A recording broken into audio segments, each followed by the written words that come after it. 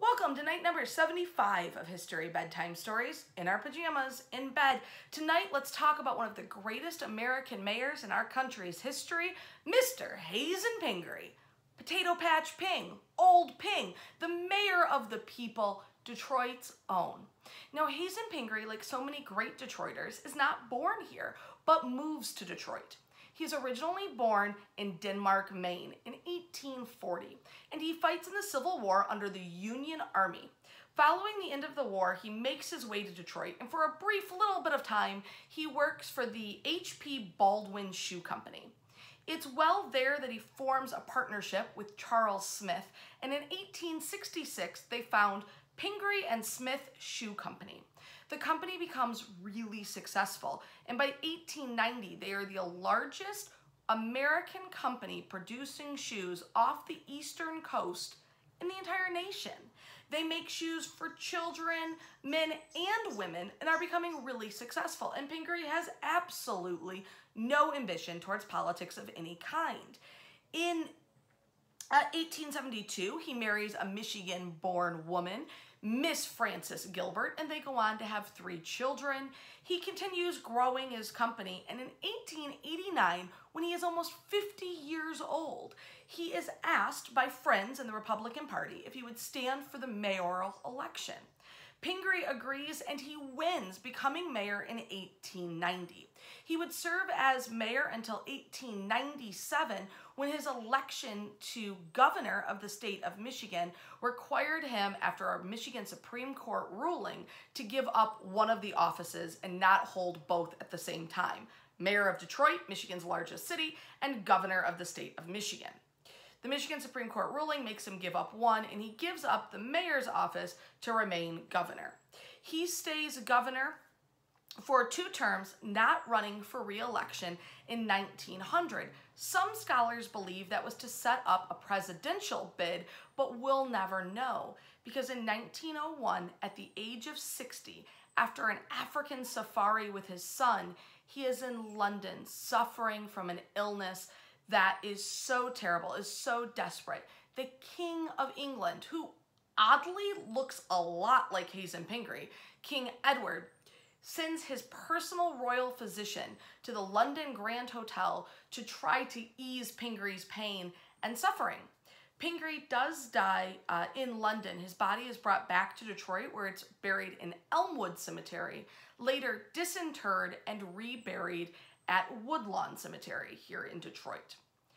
But I want to talk to you about his brief but incredibly important time as mayor. As mayor of the city of Detroit, Pingree busted monopolies. He was called a mayor of the people because he believed in the working poor. He believed in the everyman and every woman. He believed in education. As a monopoly buster, he went after the streetcars, the telephone companies, the electric companies, and the gas companies. And he was an early proponent of this idea that municipalities and cities should have a vested interest or ownership in their public utilities, so that these monopolies can't be born that overcharge and overextend citizens. He fights incredibly hard to get Detroit into an electric plant ownership position. He brings down the price of streetcar rides for children. And in 1893, when the Depression hits, this big economic downturn of 1893, Pingree makes a proclamation. He says any publicly owned land in the city of Detroit can be used by citizens for farming in order to feed themselves and fight our starvation. When the city council refused to fund his plan, he sold his prize racehorse to buy the seeds and farming equipment necessary to be distributed to Detroiters to use these patches of land to survive a depression. For that, he gets the nickname Potato Patch Ping, and to this day is remembered as an early proponent of urban farming and self-sufficiency for urban communities. Pingree is not only lovingly remembered, but immortalized here in Detroit with a statue at Grand Circus Park, as well as his bust in the Coleman A. Young Center. And I have a little article of cool Detroit ephemera in my collection I wanted to show you. This is a little pamphlet, skinny little thing, just staple bound, that was produced by the Pingree Shoe Company in 1910. It's called Detroit for Mine, and it may be hard to see, but this is sort of beautifully rose and embossed. On the inside, you can see that it's a gift of the Pingree Shoe Company, and this would have been a giveaway you would have got when you bought a pair of shoes or came into the shop to try on boots. Inside, it talks about the makers of fine shoes for women, men, and children, and then says, "Come to Detroit for your vacation. Visit our factory, among other points of interest." The Pingree Company, established 1866, incorporated 1902. And this is produced in 1910 with the Detroit Board of Commerce. And it is a vacationer's guide to Detroit. On each page, there is a different Detroit location. This one happens to be City Hall. It talks about who built it, where it was built, and its historical importance, as well as giving visitors a page to make notes.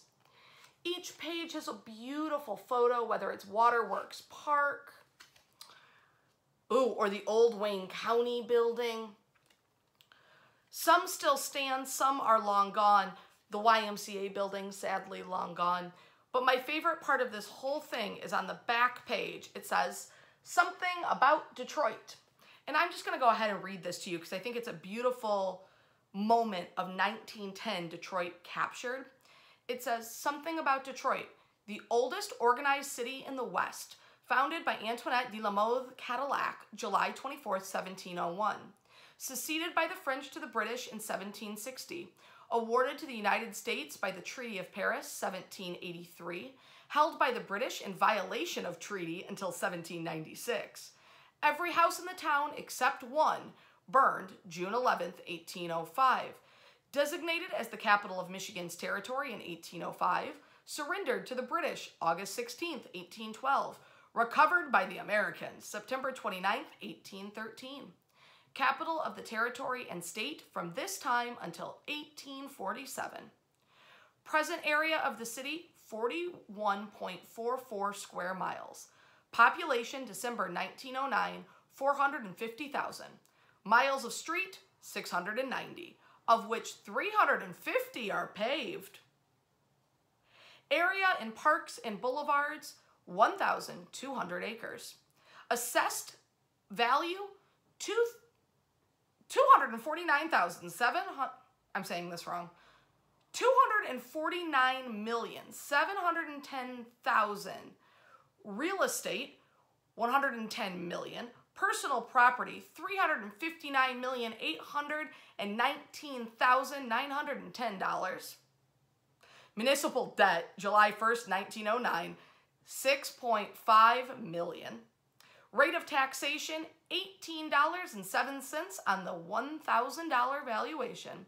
Bank capital, 18 million. Bank deposits, 122 million. Number of factories, 1,600. Capital employed, 170 million. Wage earners employed, 90,000. Value of annual products produced in Detroit, $220 million.